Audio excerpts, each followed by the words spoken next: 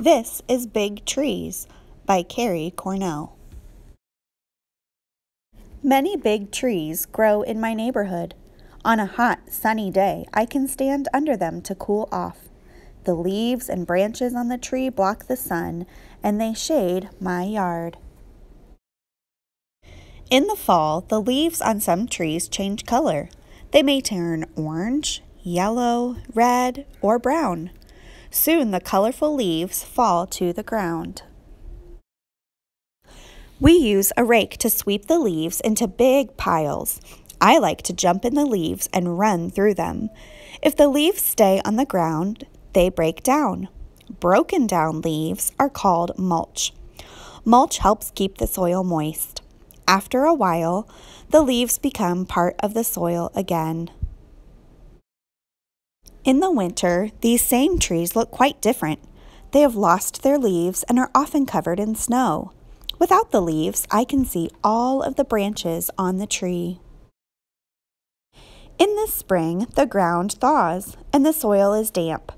Birds look for worms in the soil around the trees. Birds eat the worms. The birds save some of the worms and carry them back to their nests. Baby birds are there waiting for food.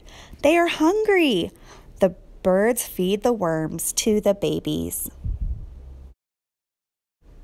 Many other creatures live around trees.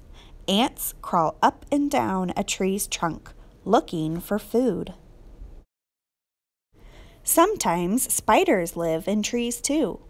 A spider spun its silky web in the branches of this tree. Spiders use their webs to catch insects for food. Other animals live in trees. Some squirrels make nests high in the branches of tall trees. Some squirrels may live in holes in a tree's trunk. Others build their nests out of twigs and leaves. Acorns are nuts that fall from oak trees in late summer. Squirrels gather the acorns for food. They take them back to their nests. Sometimes squirrels bury the nuts and dig them up later. I like to lean against a tree's trunk and read. Sometimes I just sit and watch the birds. Or I count the ants as they march up the tree. Under this tree is one of my favorite places to be. I hope you enjoyed the book Big Trees by Carrie Cornell. Which was your favorite animal from the book? Did you like the birds, the squirrels, or the ants the best? I like the birds, especially the baby birds.